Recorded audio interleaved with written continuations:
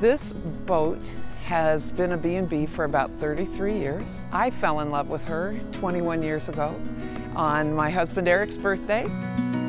We stayed here just to get away from all our kids and had a lovely night, and she was stuck in my heart from that minute on.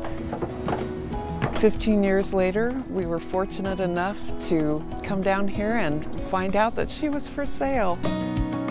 This is a 60-foot catch of the slow season. It was built to sail around the world down in Tillamook, Oregon. We have 2 staterooms on the boat. They're both very private from each other.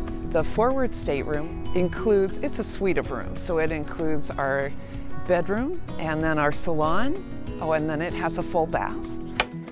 Then we have our aft stateroom, which is really a lovely boat room and has a half bath.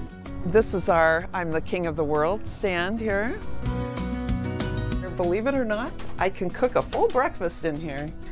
So I do have to, I gave this beam a bad name because I hit my head on it so often when we moved here.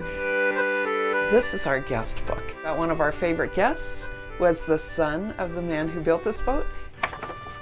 He said, "I was present when this boat was launched in 1973.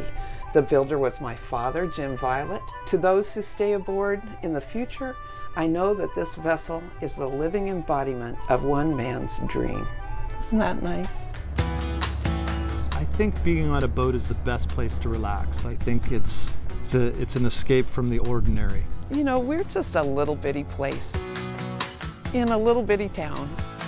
It's a real blessing.